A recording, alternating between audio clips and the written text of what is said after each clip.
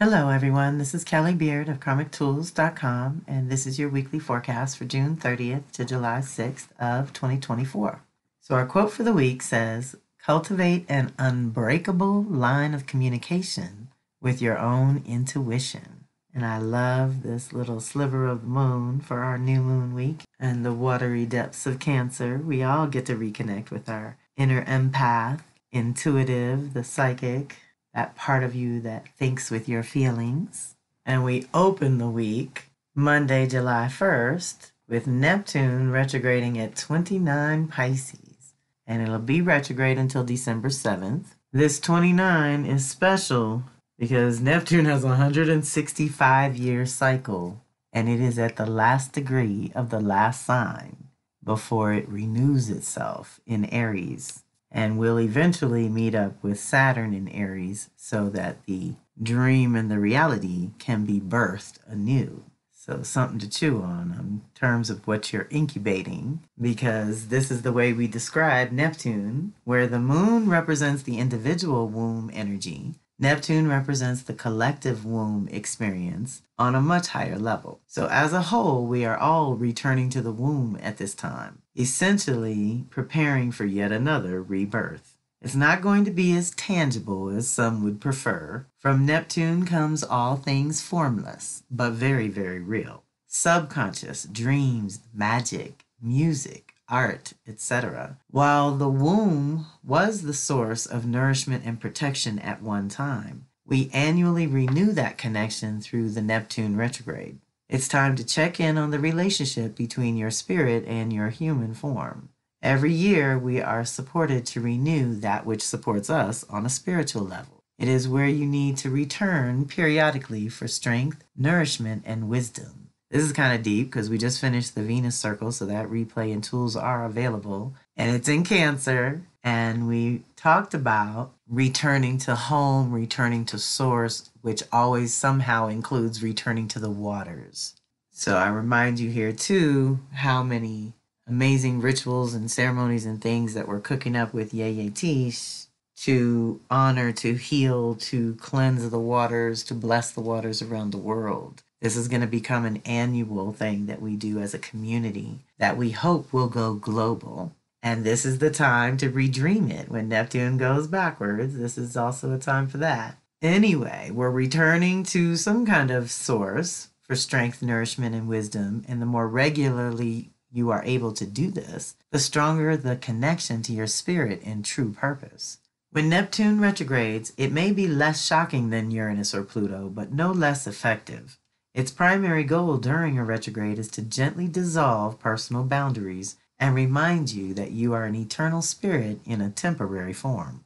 You start to realize that you are connected to the whole. Not a bad idea, but to some it can be unsettling if they are rigidly holding on to the boundaries of a false sense of security. Where you might pursue your dreams and visions when it is direct, when it's retrograding, be creative. Read, write, sing, dance in private for your own pure joy and delight, as well as for cleansing and releasing purposes, because all of that also moves energy, y'all, through your body, out of your mental body, out of your physical body, out of your emotional body when you move it like that. In addition to dreaming for the community, dream for your deepest soul self as well. Connect to that original intent, that original person that you were born to be before you were imprinted by your family, culture, or environment. Original intent. Let's see if we can get back to that. When you can, over the next 5 months, take some time to get back to your center and renew your connection to Great Spirit. There's a little footnote here and a link to a great article. Neptune is a collective planet, which means that all those born in a 14-year period have Neptune in the same sign and will share this spiritual connection. Jamie of Pandora Astrology calls it the shared dream of each generation and has a fantastic short article on the generations that I will link here in the blog. Now we move to Tuesday the 2nd, when Mercury will trine Neptune, which is retrograde, so this is deep. This energy ignites your creative fire, faith, and revelations. You may notice yourself drifting aimlessly without conscious direction. Yet this fusion offers a unique opportunity to tap into alternate realms for intelligence, vision, inspiration, and insight. Embrace this period as a chance to freely explore ideas and information, allowing them to flow unrestricted, leading you to unforeseen possibilities. Rather than engaging in pragmatic analysis, it is time to delve into the infinite potential of now and delve deeper into your own consciousness. You might experience heightened sensitivity, becoming receptive to information or awareness not usually this easily accessible. It is essential to maintain strong, healthy boundaries while opening up to this mystical vibe. If you find yourself amidst others, strive to preserve the magical and creative ambiance that best complements this energy's essence. Deep breath. This is a big day energetically, Tuesday the 2nd. Now Venus trines Saturn. During this activation, an effortless and harmonious energy prevails, offering you fertile ground to consciously engage with, which can lead to remarkable and palpable outcomes. It is an opportune moment to crystallize your vision and clarify your definitions within the realm of relationships, for at this time your values and priorities are distinctly illuminated. This is Venus. And Saturn, we're getting serious somewhere in here. It's a little reality check, but trine means ease and grace. It doesn't mean any kind of punishment or anything like that. This is probably rewards for some work already put in. Here, drawing from your past positive choices and endeavors, you can anticipate positive benefits and well-deserved rewards heading your way. If you have sidestepped your responsibilities in any relationships, be they public or private, this energy provides a chance to realign, offering a smoother course. Unlike the challenges typically associated with Saturn's influence. Okay, like I said, that trine gives us ease and grace to get back on track if we need to with our values and priorities, if we have gotten off track.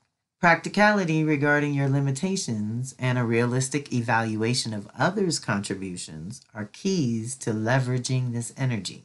It supports discussions aimed at progress, growth, or elevating to a higher collective level, which can also foster teamwork and a sense of kinship.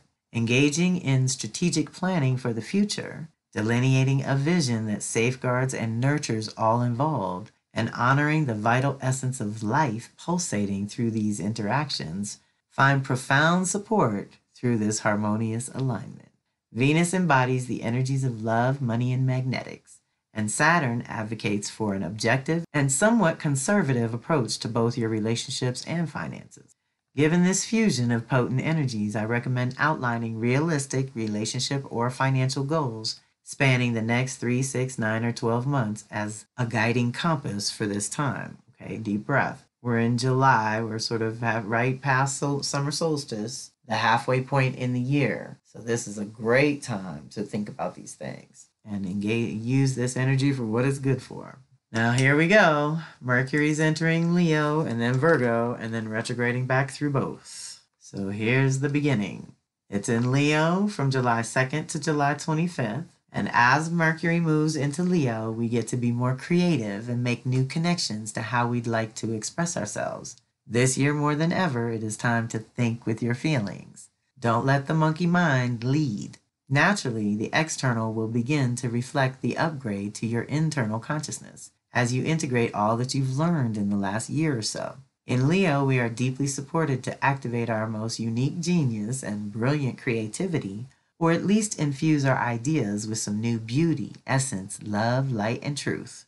Get creative and be open, optimistic, playful, and detached from outcome as you play with the new ways of communicating with others and expressing yourself in a more authentic way. This is most relevant for those with strong Leo, Aquarius, and Taurus, Scorpio energies in your chart. Also note that Mercury is going to linger in Leo, Virgo this year, facilitating a deeper shift in those departments of life, the houses in your chart where Leo and Virgo are. This means that we are also getting some extra time, energy, and space to rethink our creative projects. They may not reflect your authentic self, as both you and how you express are both evolving or have evolved in big ways recently. Rethinking if, when, and how you have fun and integrate joy and playfulness into your life. These days, you have to really consciously make space for all that because modern culture keeps us all in survival mode, spinning in this monetary system. Use this extended stay to rethink the issues of your Leo house and reflect on how you could express a whole new aspect of self going forward in the fall of this year. So dates to remember: Mercury is going to enter Leo July 2nd, enter Virgo July 25th, retrograde at 4 degrees Virgo on August 4th. Then it's still going to be retrograde when it re-enters Leo on August 14th. Go direct at 21 Leo on August 28th. Then it'll be direct, moving back into Virgo on 9/9. And finally makes it into Libra on 9/26, on September 26th, so right after fall equinox. So here we are pretty much between summer solstice and fall equinox this whole quarter. Mercury is doing its thing, lingering in this zone, slowing down to rethink some things. So I'm throwing in the Mercury replay here. This is part 2, which covers this one, which is Leo Virgo in July, August, September. And we covered the end of the year when it's going to retrograde through Sagittarius over the cusp of 24-25. So both of those are covered in this replay, and I highly recommend them. And since we're still on Tuesday, July 2nd, this is the first Astro 101 class. We're doing 8 weeks on Tuesday evenings, 7 to 9 p.m. on the East Coast, which is 4 to 6 on the West Coast. If you've been on the fence, we only have 1 or 2 slots available, so we'd love to have you. You can click on this link in the blog for details and registration, and then give me some time to get your custom goodies in the mail and to you. But we're about to launch this Tuesday, and it's going to be wonderful.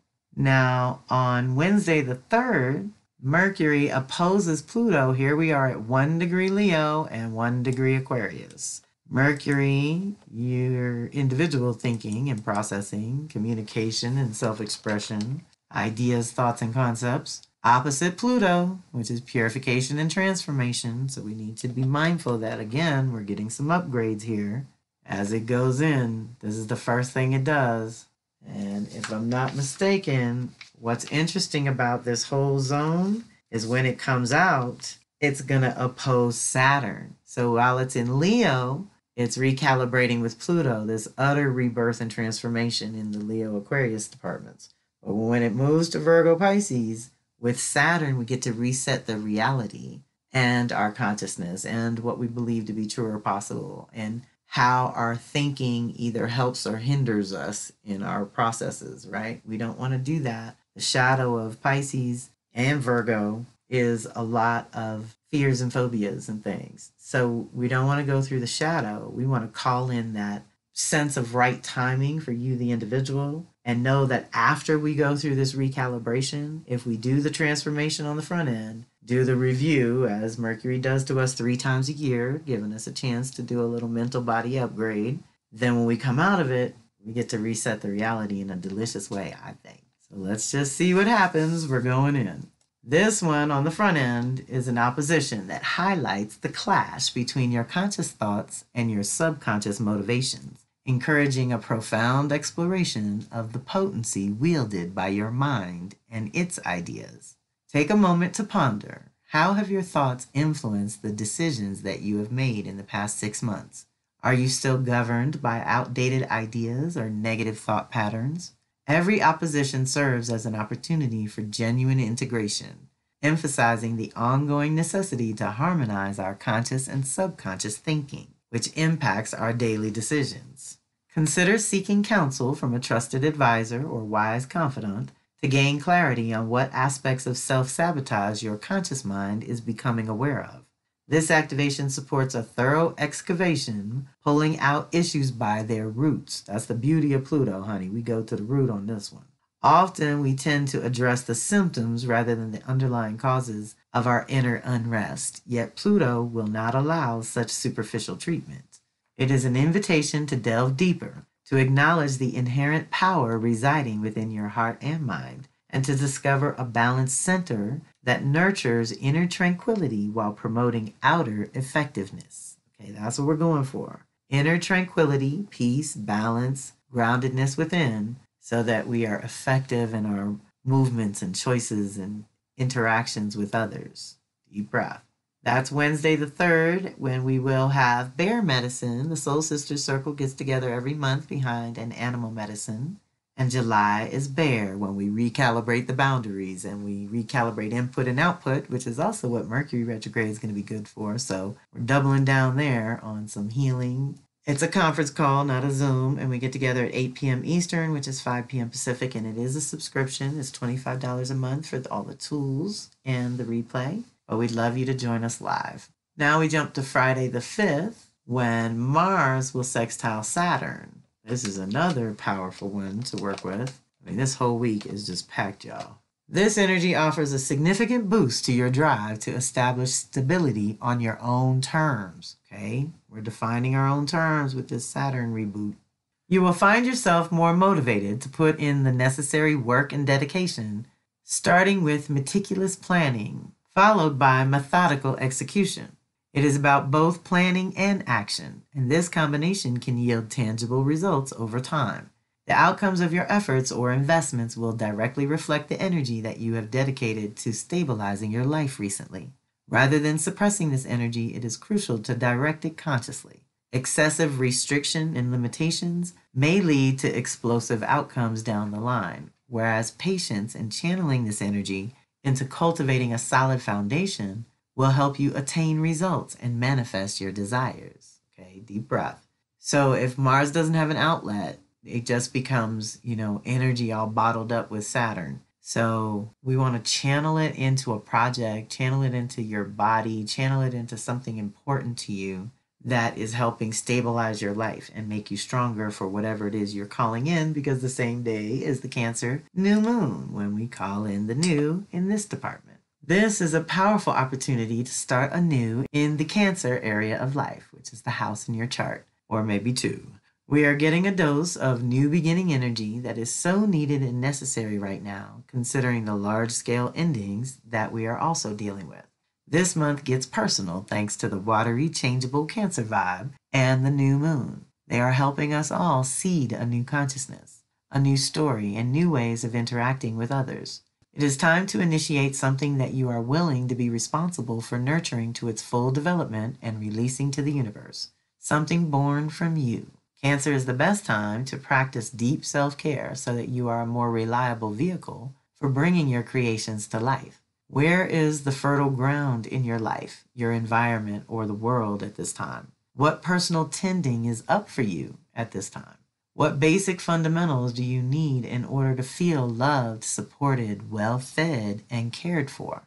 Cancer Capricorn both activate our lessons around the basics in life, emotional and physical security, food and shelter.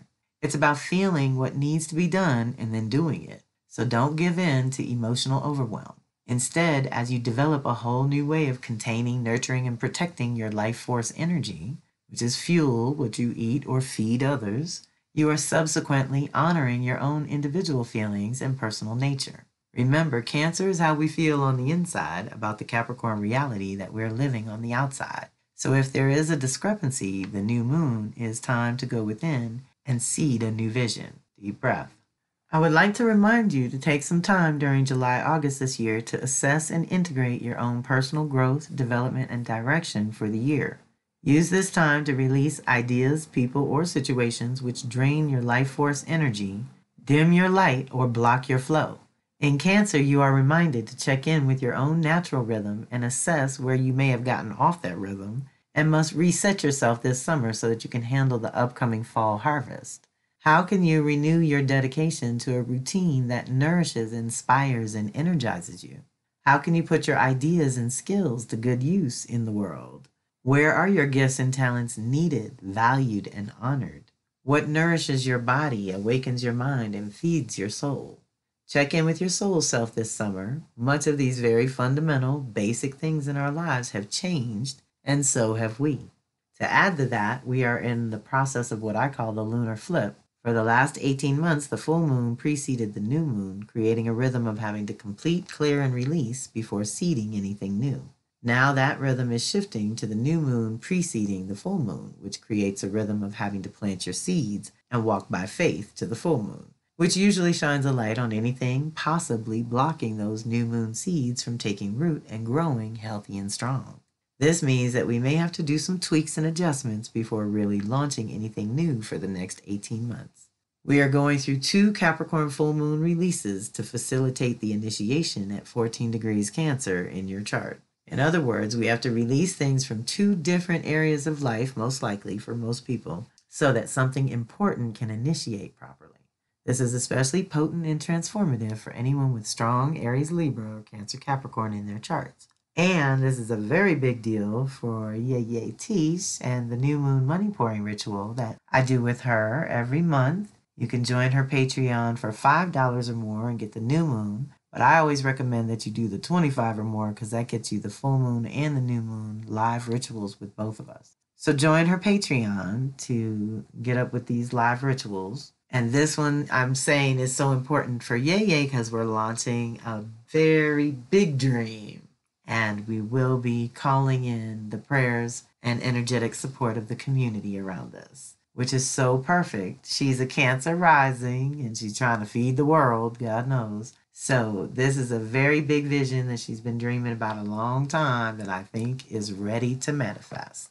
And we invite you to join us to call in those good energies to make that happen.